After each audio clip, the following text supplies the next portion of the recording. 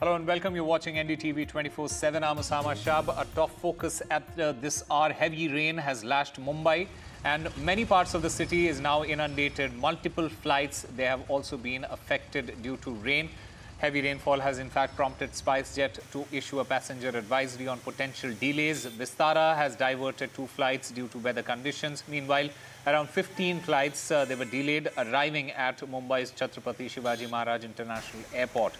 BMC in the meanwhile has declared holiday for schools and colleges tomorrow, both for private schools as well as public.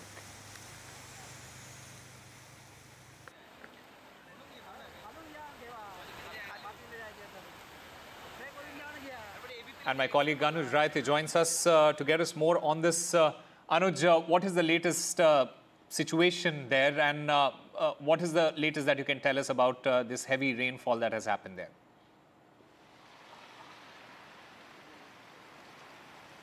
Well, the latest situation from Mumbai, I'm standing here at Bandstand in Bandra. The latest is that since the last 20 to 30 minutes, as you can see, my camera person Gaurav panning, the rainfall, the intensity of the rainfall has surely gone down.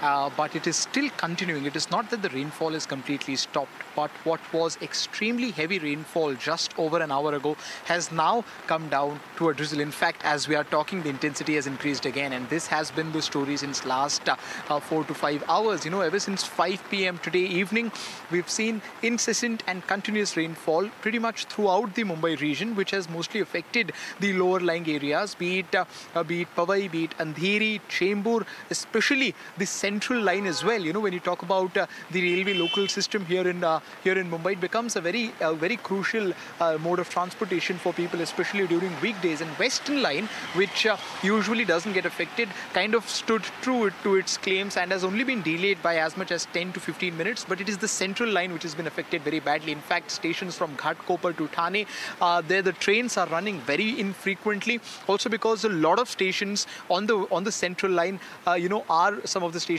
which are some of the more lower lying areas. Besides that, we're also seeing or getting pictures from certain metro stations as well, showing intense, a lot of crowd, which can easily lead to some sort of an emergency situation. But when you talk about the road transportation, of course, the overall traffic of the city has slowed down, and because several roads have been inundated because of the water, and that has resulted in the overall slowness, general slowness as far as the traffic in Mumbai is concerned. But as the most important point of news is the fact that several flights have been diverted, the details of which you provided some time ago, and schools and colleges, both private and government, have been kept closed tomorrow. All right, Anuj Raite, thank you very much for getting us all the latest from Mumbai there. Moving on to our other big story that we are tracking, the National Commission of Women team, it is set to visit Kerala on Thursday over the HEMA committee report. The NCW had, earlier taken cognizance of this matter and had asked the Kerala government to provide the full HEMA committee report. But as per sources in the NCW, Kerala government has not yet provided the same.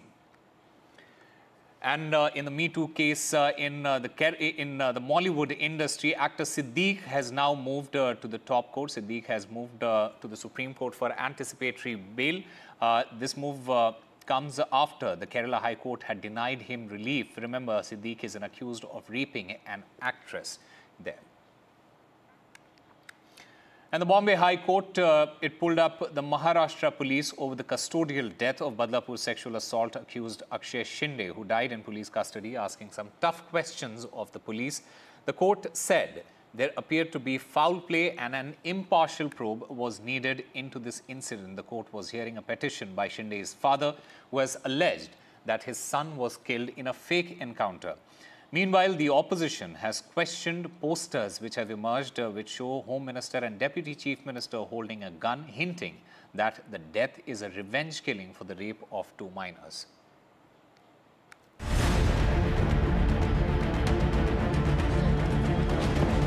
Can a layman unlock a pistol?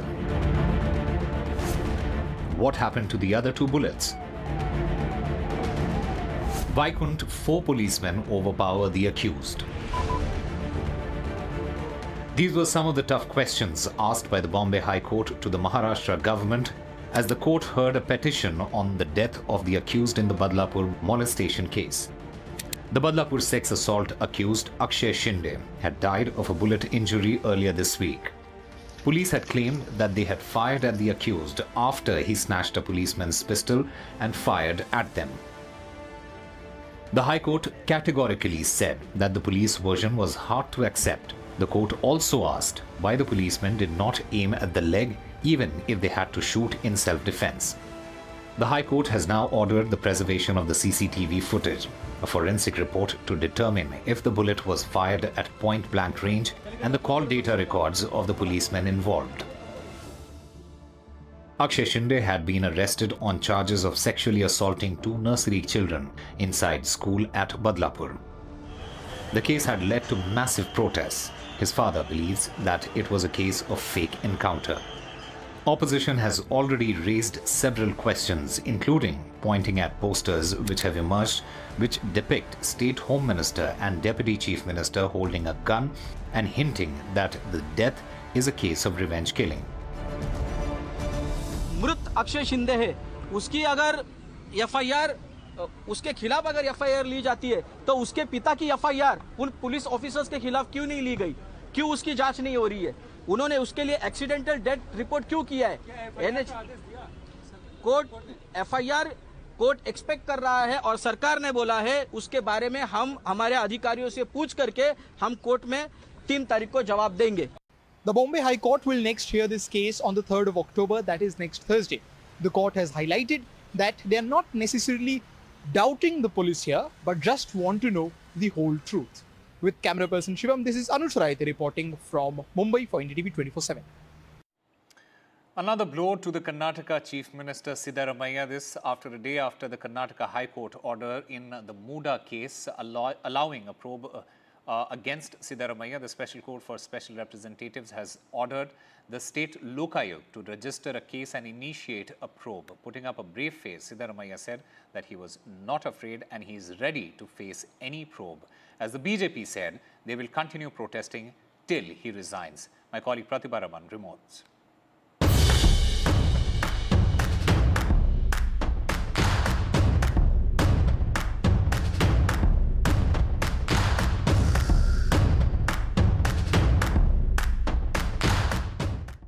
With the High Court order on Tuesday allowing for an investigation into allegations against Karnataka Chief Minister Siddaramaiah in the Muda land allotment scam, the Special Court for People's Representatives, hearing a private complaint by this activist Snehamai Krishna, has now ordered a Lokayukta probe. The court passed an order to register a case against the Chief Minister in the alleged Muda scam. It also ordered Karnataka Lokayukta to conduct the investigation and submit a report in 3 months. The Karnataka CM reacted on the court order, saying he is not afraid to face any probe.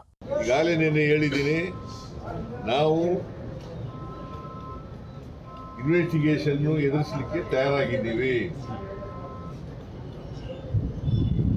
ತನಿಖೆಗಳಿಗೆ ಯಾವುದಕ್ಕೂ ಕೂಡ ಇರಲ್ಲ. ಕಾನೂನು ರೀತಿಯ ಹೋರಾಟ ಮಾಡಲಿಕ್ಕೆ ತಯಾರಾಗಿದ್ದೀವಿ. Meanwhile, the political temperature continued to rise with the JDS delegation trooping to the Lokayukta demanding the registering of an FIR, even as its ally the BJP demanded a CBI probe. The Congress has decided to fight this both politically and legally. The CM will now move a division bench of the High Court, challenging the order passed by the court yesterday. We will ensure Siddaramaiah should resign. Bharatiya Janata Party, our demand is proper and fair investigation can take place only by the CBI. We stand committed supporting my Chief Minister. He has done a good job. No doubt the political conspiracy has been going on with the BJP.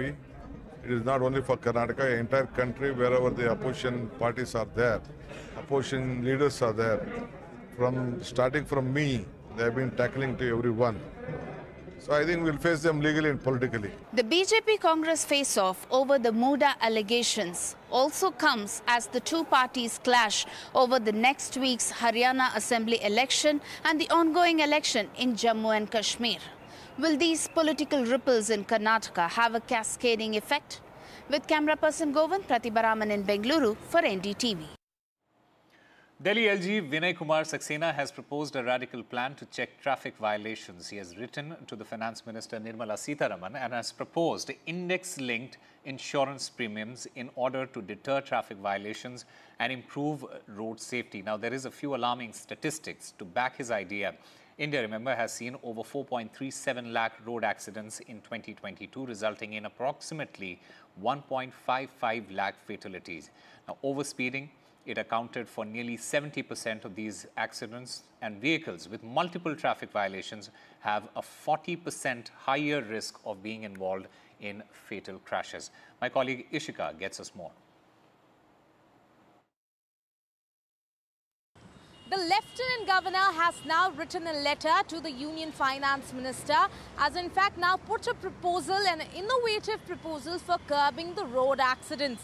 Here in this particular proposal, the Lieutenant Governor has in fact urged the Union Minister to in fact link the insurance plan to the number of the violations against against the vehicle, which means the vehicle that have most number of violations registered against them, they will have to pay a higher premium insurance for their vehicle. Now this, the Lieutenant Governor has said, will promote a responsible behavior among the drivers. Now currently we are present at the ground, and let me show you the visuals that we are getting from here.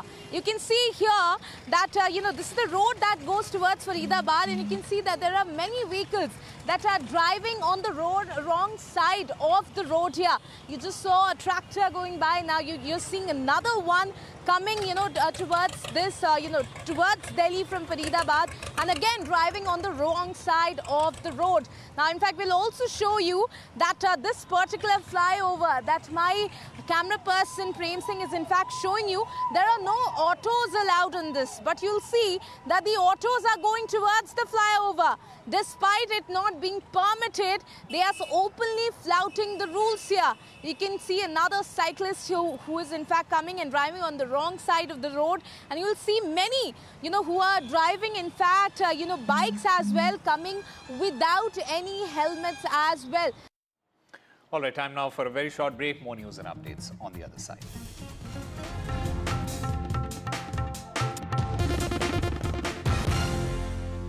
Welcome back. The second phase of voting on 26 seats in 6 districts for the Jammu and Kashmir Assembly elections was held on Wednesday. While it was sluggish polling in Srinagar, the turnout was better in Budgam, Rajouri, Poonch, Riyasi and Ganderbal. All over provisional turnout was 56% till 6 p.m. on Wednesday. Remember, there were several big names in the fray, including Omar Abdullah, Ravinder Raina of the BJP and Tariq Hamid Karra of the Congress.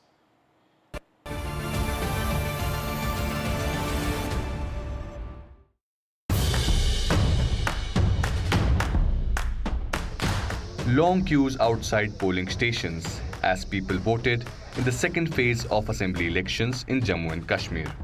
It is the first election after a gap of 10 years, and there is a deep yearning for the return of democracy in the region.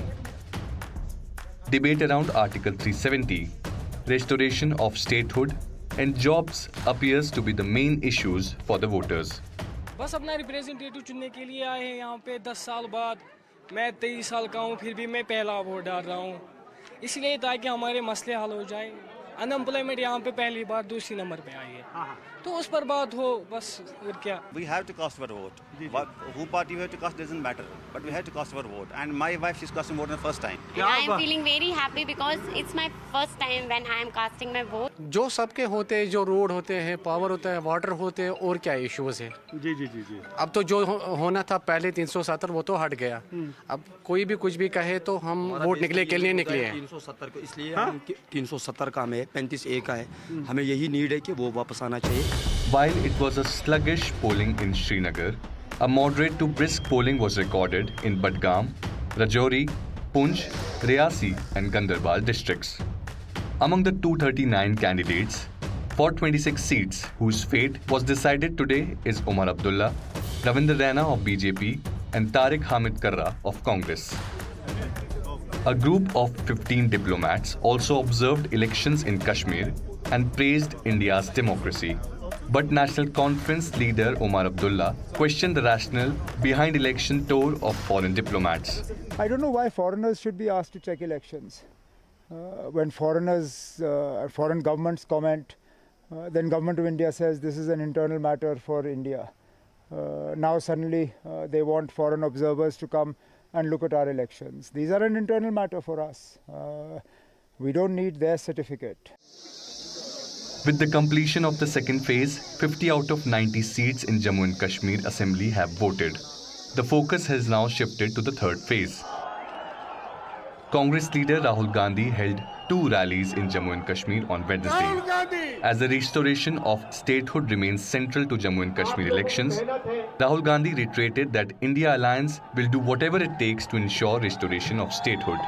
मैं आपको यहाँ guarantee देता हूँ कि अगर BJP ने आपको statehood नहीं दिया तो हम विपक्ष में हैं, हम इंडिया गठबंधन का पूरा दम आपको स्टेटहुड दिलवाने में लगा देंगे।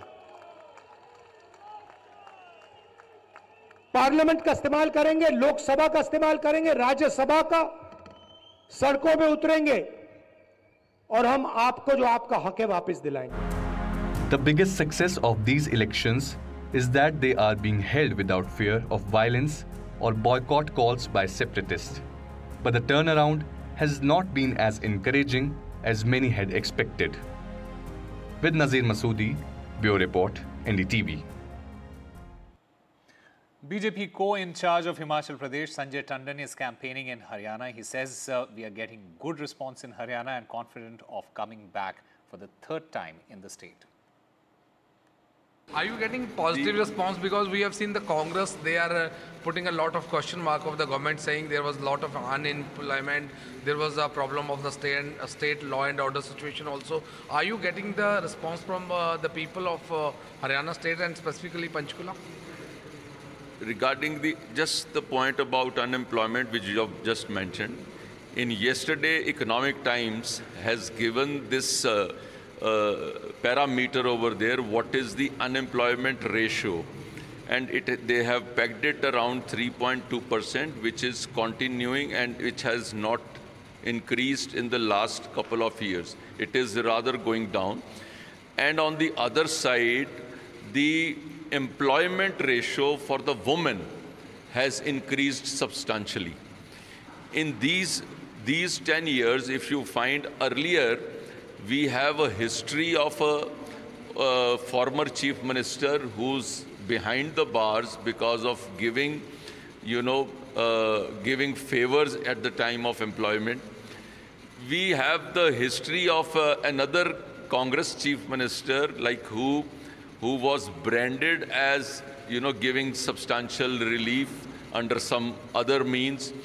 Now it is quite clear that without kharchi or parchi, this word has really picked up, and it is important for everyone. Like today, I found a gardener's child was given a job of an ETO. Earlier, they could never think of. So now this is one thing. It is a common man's government, people's government, which has been proved by the BJP. And now Naib Singh Saini is making it further more effective, and I am sure we will get a chance to do this third time also. And Himachal Pradesh's Congress government is set to copy Yogi Adityanath's UP model. Himachal Minister Vikramaditya Singh, he said that street vendors and eateries, they have to display their identification ostensibly to ensure food hygiene. The matter will be finalized at a meeting, and the rule will be implemented from January, starting with state capital Shimla. This is what the sources have said. The interval will be used for preparations, including issuance of identity cards. In fact, Urban Development Minister Vikramaditya Singh, he told reporters, and he said, and I quote, "We have decided to strictly enforce the rules in the state, much like Uttar Pradesh," underscoring it is meant to ensure supply of hygienic food. जिस तरीके से उत्तर प्रदेश में भी वहाँ पर भी जो ready फड़ी वाले हैं खास करके उनके लिए ये मैंडेटरी किया गया है कि वहाँ पर जो है आपको अपना उसमें नाम और आईडी लगाना होगा, तो हमने भी इसको यहाँ पर पूरी मजबूती से लागू करने का निर्णय किया है कि जो भी अपना दुकान चला रहा है, रेडी फड़ी चला रहा है, उसको अपना आईडी, अपना क्लियर आइडेंटिफिकेशन उसमें करना होगा। वैसे भी क्योंकि अब ये स्ट्रीट वेंडिंग कमेटी बन चुकी है तो उससे आईडी दिया जाएगा और वो उनको डिस्प्ले करना पड़ेगा, ताकि आने वाले समय में कोई भी अगर ऐसी कोई समस्या आती है, कोई प्रॉब्लम आती है, तो पारदर्शिता से इस पर कार्रवाई जो है वो करवाई जा सके। That's all we have for you. Keep watching NDTV.